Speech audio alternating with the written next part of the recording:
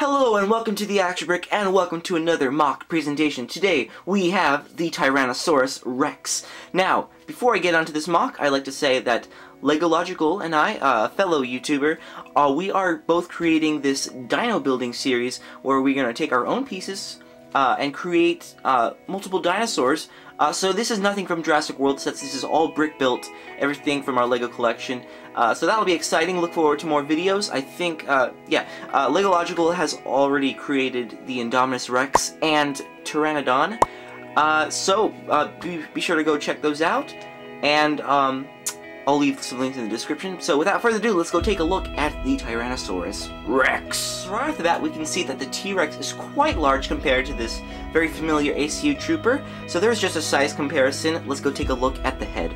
So as you can see, the jaws can open and close, and I used some clip pieces to create those little tiny teeth.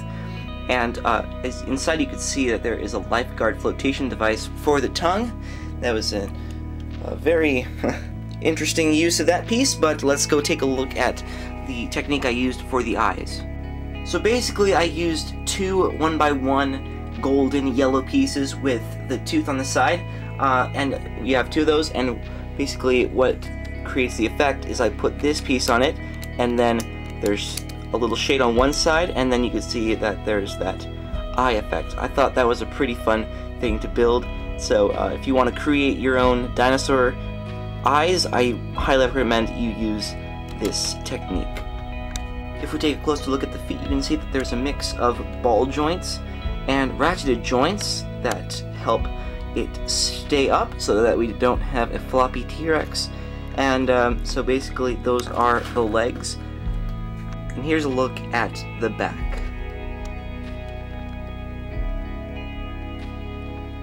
Well, thank you so much for watching this video, and big thanks to LegoLogical for making this series possible.